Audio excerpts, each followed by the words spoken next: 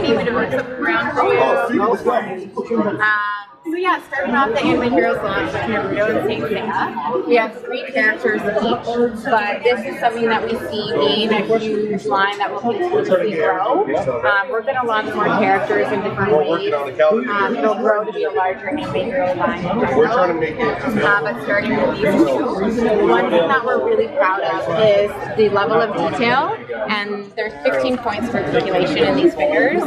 So really great for putting them in dynamic poses. As you can see here, even with our packaging, we know that Naruto's primary color is orange and that Saint Seiya's is blue. So we really wanted to make sure everything down to the artwork. And you'll notice we have the novels here as well, because it all stems from that Japanese art. So everything from the colors, the brush strokes, even the edge almost looks like a bubblegum, right? So we really put a lot of detail and thought. We know collectors are going to want to keep it in package as well as get one to unbox. So just the level of detail that we could pack and put in there was super important to us. Nice. And these will be spring. How much is it going for? They'll be probably around $14 or $19.99, and these will be spring. You may see Naruto hit select retailers slightly earlier, but overall, spring. We have everything from 5-inch figures, 6.5-inch figures to 12 and 13. And again, 16 points of articulation. If you go close and look at the level of detail in the faces and the characters, you've done it so similar and close to the animation. One thing we're also proud of too is even when we started to do the 12-inch figures, Broly was not to scale. We know he's bigger than the rest, so we actually bumped up and had to do a 13-inch scale, because to us it's really important to be true to form and true to scale. So these are the type of details that we take into consideration rather than just doing a flat figure. Even you'll see in some of our 6.5-inch figures, they needed to be a little bit smaller because in the animation, they are a little bit smaller than the other characters. So keeping that authenticity to us is super important. Most of everything you see here is available at retail on shelf right now. We will have some other editions coming out in a couple months, but it's wave. Every few months we may do another wave release, a new character, or something like that, so the line is just continuing to grow. A recent launch is the Final Blast series at the end there. The figures there, they're dynamic. So with the addition, I don't know if you could see from this angle, but there's that tall statue. So as we grow the line, you can actually attach them, and then they'll all be able to connect. So just thinking about not right now, but even 6 months from now, where could the line be, and making sure that that innovation is in what we're launching today. With that being said, you said you paired all the dragons. And one thing I'm super excited about is in the middle there, that diorama that you see, that'll actually be available for fall 2020 at retail. It'll be $29.99. Right now it's just kind of a prototype, but it will be interactive, so there'll be different things that you can kind of push up or down, that will be true to the animation. So we saw the love for it.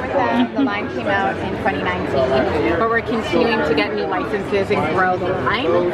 So a lot of people sometimes think, action vinyl figures, are they for me? Yeah, because we have everything from Hot Wheels to Game of Thrones to Aliens to WWE to Nickelodeon to, Bob's Burgers and Family Guy and Ghostbusters. So there's a huge breadth of the line. So there's really something no matter gender, interest range, there's something that everyone kind of remembers. Like even the camel. The lazy egg. Oh, okay. Yeah, so something that everyone kind of remembers and has a soft spot for them. Ghostbusters thing definitely haven't seen that too. Family Guy and So this is just a small little portion. We have over 40 licenses, which means there's over 100 characters. So yeah, if something you see here, this doesn't mean it's everything. There's a lot more to the line. So on the Loyal Subject site, you'll see the whole breadth of what's available. The grid's cool. And like, how much are they released? These ones? Which ones? Yeah. Those are released? Yeah. Oh, how much do they retail for? I think $14.99 is the price. Yeah.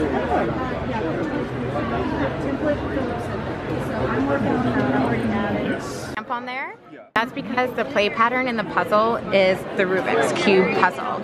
So instead of trying to figure out the color combo to match all the blues together, you're actually trying to figure it out so you can connect and put your character back together. Oh. So there we've got his top head back together, wow. right? Cool. Oh, but that's not right with the bottom part there. These two should line up. So it's a fine line between trying to finesse this, using the Rubik's Cube kind of algorithm, but for your character. Right.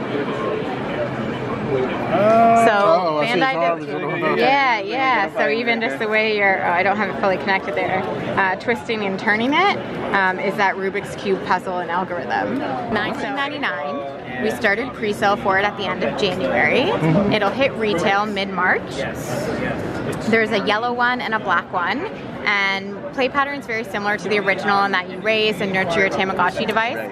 But if ghosts or bugs invade the screen, Pac Man will be there to save the day. Oh, that's cool. The two games in here are Pac Man games, and of course the food is cherry. The one for $19.99. The one you see there with the case, that is the deluxe. It'll look like this, and that's $24.99.